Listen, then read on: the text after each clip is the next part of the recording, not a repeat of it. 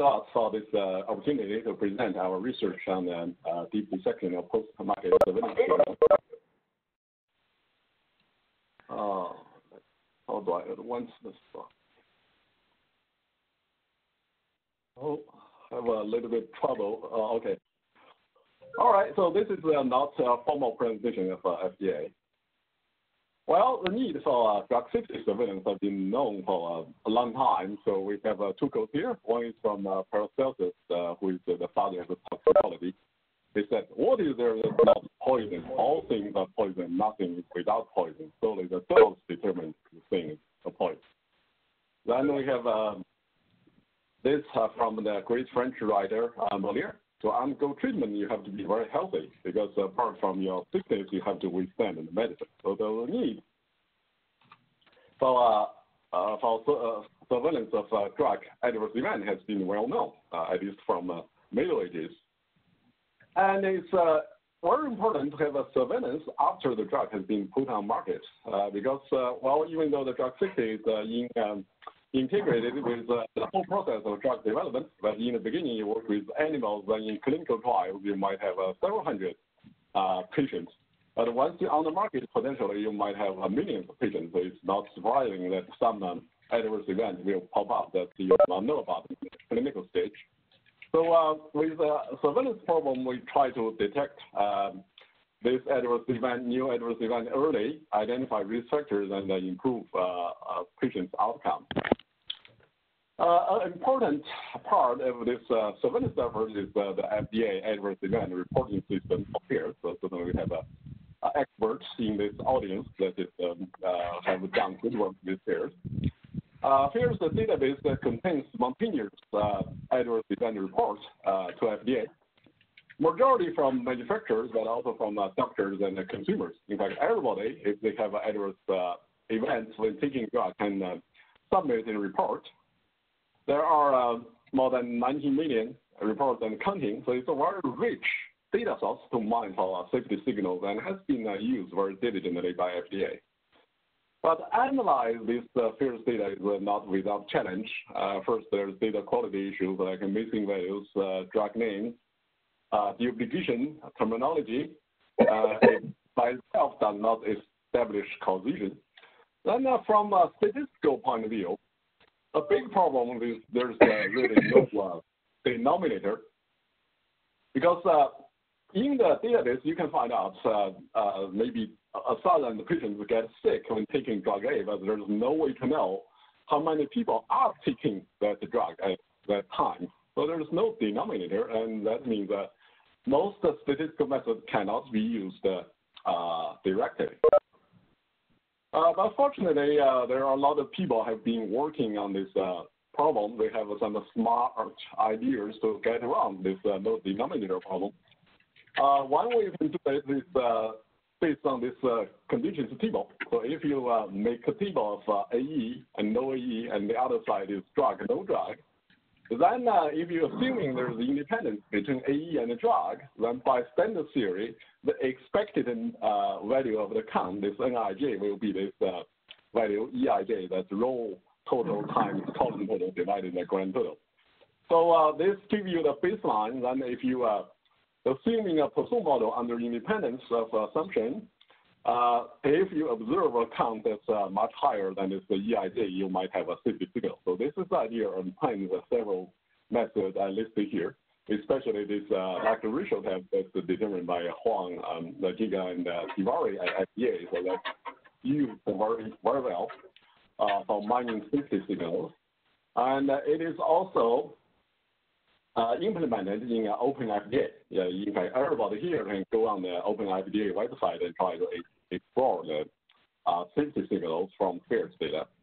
Of course, if you generate safety signals, then it does not guarantee causation. So somebody probably have to look at photos and then maybe go through a Bradford Hill criteria to establish causal effect. And today I will mainly focus on how to expand and improve signal generation.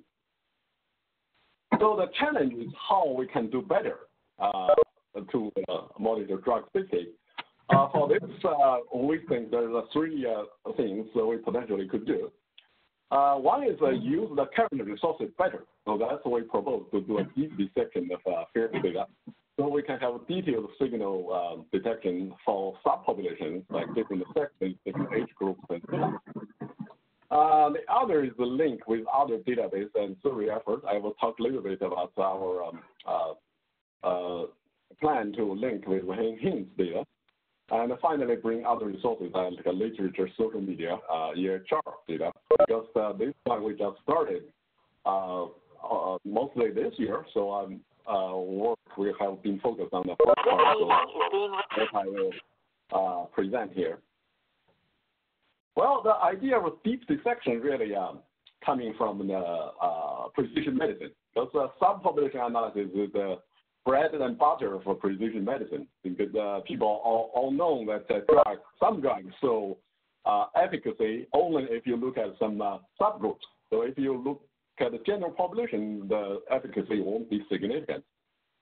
And in toxicology, people have a catch up with the idea that some adverse events might be disproportionately appear in certain subpopulations. So I have a picture here on the right. You see the tall gentleman, I think most people can recognize, that's a liquor great, Will Chamberlain. And the shorter one is Willie Shoemaker. In fact, he's a giant in professional horse racing, so he held the professional record for many years. So this picture illustrates wonderfully of the huge variation in human population.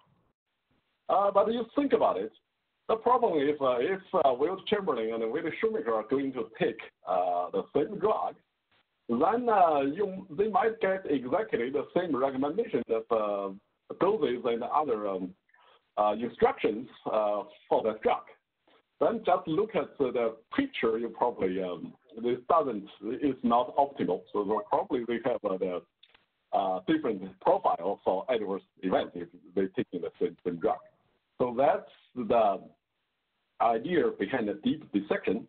So we can dive into the data, look at the different subpopulations like the sex, age. Then we might have be able to recover signals that you will overlook in a general analysis of drug AE association. Then we can investigate this signal further with subpopulations.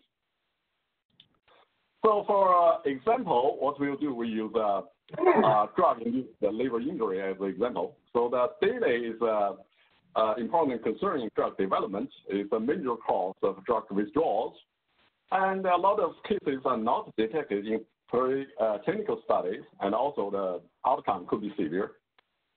To define data in field, we use the 53 liver-related major terms. So if the report have a adverse outcome in one of these 53 major terms, we consider it is a data event. So we collected a report in 2012 to 2016, and then processed with this illness pipeline that's developed by Stanford group. Because I've talked about there's data quality issues like duplication, missing data, so we process with this pipeline and also use some custom methods to get the data. And if you think about it, data is a very complex event. So here is the example of all the biological pathways that are involved in data. But if you do an abstraction, you can think of this way. If your drug causing data will activate these biological processes, then the host factor will modulate this biological process, host factor including sex, age, and others. With certain statistical methods, then you can detect the effect of host factors. And if this drug does not cause data, it won't activate this biological process. Of course, you won't detect any host factor effect. So that means with these tests, not only we will can learn about the effect of host factors on data, we also can explore the signal, data signal in a different ways, because then it will be different. Our ranking will be different from a general test. What we use here is look at the sex disparity first. Because sex disparity is also nowadays recognized is an important problem for drug safety. So female might be more vulnerable to adverse drug reaction, but males certainly could be more severely affected by some drugs. And in withdrawal drugs, there's a study to show that in drug withdrawal, there's open sex disparity. But how to detect sex disparity with regard to dating? Well, that's what we do is we modify the lacto-ratio test that we just talked about a little bit earlier. If you recall, in a lacto-ratio test, we have a contingency table of a drug and AE, then we derive a baseline. So now we want to look at sex.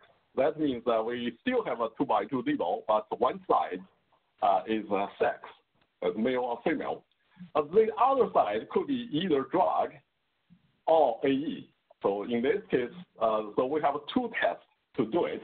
So this is test one. Test one is based on this table. That's sex versus drugs. Whether you are taking these drugs and not taking these drugs, whether you have when you have daily. So this is test is find the drug seems to have an unusual sex disparity pattern when compared with other drugs that has daily. So once you do a 2x2 contingency table, then by standard theory, you can also derive expected value for these two counts for male and female. And if the two count is much different from expected count, then you say there might be a sex disparity there. Again, we're assuming a presumed distribution, then we can derive a lacto-ratio test and maximize over all the drugs to get the test statistic. Since it won't be a standard test lacto-ratio statistic, we have to use the Monte Carlo simulation to do the calibration for the p-value. So you can have a p-value to determine when it is effect sex disparity is significant. So these details I'm happy to discuss for anybody that's interested after. But we have a lacto-ratio test in this setting. So this is what we call test one. Test two is that you make the table the other way. So there is still sex, of course, but the other side is AE, so whether you have daily or not have daily. So this is, let's say you take a drug, let's see, then look at it, whether the daily as an adverse outcome show an unusual sex pattern compared to all the other AEs for that drug. So this is another way taking up the drug seems to have a sex disparity. Then again, it's still a 2x2 condition table. You can derive a similar lacto-ratio test, almost the same way, but with the change of a subscript. So we have two tests for sex disparity. And if you look at the results, I show a little bit here. So this is for test one. Then this is the top 20 drugs that we think have a significant sex disparity by test one. So the first one is the interferon beta-1 alpha. That's often used for multiple sclerosis. So that's have been some evidence that male and female have a different adverse event profile. So there's plenty of them, so I won't go through details. As you can see, the common thing is that most of these drugs have backed by clinical evidence that they have related to drug-induced liver injury. And more than half are not ranked as high. You do a generic test. You do a Euro drug AE lacto-ratio test without considering sex. You might still detect most of them, but the rank will be much lower, tend to be much lower. So then use the sex disparity test. You will prioritize these drugs first for the investigation in sex specific population. And it is enriched with autoimmune drugs. So that's interesting because we know that the male and female has different immune response mechanisms. So this is test one. Well, test two is sort of similar. but it's a different list of drugs if you compare. So the list of drugs are different, but also still they are mostly backed by clinical evidence. And also, you want to rank them high if you do a general drug AE association test. So these two tests pick up drugs that are specifically for sex disparity you can investigate further in different populations. And also enrich with autoimmune drugs and antibiotics in this case. So this is for sex. And this test is pretty general. You can easily grab sex for age group. So age groups we define as the people above 50 years old and people below 50 years old. Again, you can test for disparity of adverse events between older people and the younger people. So that here is test one. So again, most are backed by clinical evidence, and you won't pick up from a general test. And test two will have a similar problem. So yeah, so because this is something we started this year, so we haven't really delved into sex-specific population, so that's what we use next. But in general, for this section is a novel test. We have a novel test for hot factors, and can detect drugs must be overlooked in common tests, ignoring hot factors, and this can complement current available tests in signal generation, and possibly we can issue safety signals specific to subpopulations like sex groups and age groups. But FHUSE, in fact, provide relatively few sparse information on hot factors. If we have an electronic health record, we can do more certainly about it. So I just, before I finish, I just use probably 1 minute to go over what we want to do with other things for this project. One is that we might link with other databases. So FHUSE data certainly is very rich, but we can also incorporate other databases like WHO Weida, which have 20 million reports from a lot of countries. Electronic health records certainly have a more rich data for hot factors. And an interesting thing we want to do is to link with enhanced data. Enhanced data is a very important survey of, run by CDC that look at the health of the U.S.-based population for environmental exposure, nutrition status, and treatment of disease. So each year they try to target 5,000 individuals, and they do interview also physical exam. What we find interesting is that they ask people what kind of a drug they have. You see that in this time period, they identified maybe 600 to 700 drugs by people participating in hand-in-hand. What makes this interesting is that in FHUSE, I have talked about a major drawback that you do not have a denominator information. You don't know how many people are taking that drug. So we use this baseline calculation to try to get around it. But if we look at the enhanced, we might get estimated denominator for some very commonly used drugs, not for all the drugs because the sample is not big enough, but for some of most commonly used drugs, might get a handle of a denominator so we can try to improve what we did with FHUSE data modeling. So this also can be a prototype for utilizing other surveys. We can certainly look at other sources that social media data, like other group has in this challenge also talk about it. And we also want to look at the variables that can concomitant drugs, biological pathway, geographical information, and lifestyle.